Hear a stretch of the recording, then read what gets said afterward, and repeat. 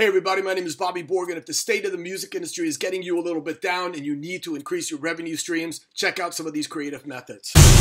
When I was working with Q Prime Management, who handles Metallica, they came into the studio and I was throwing out my drumsticks and my skins, and they said, "What are you doing? Don't throw that out. Frame that. Take your skin, take the stick, to maybe put like a little plaque in there that says, you know, recorded on this date. This is the actual sticks and skins that you use to record this song, and sell it to the diehard fans." In other words, make a product out of something that you would normally throw away.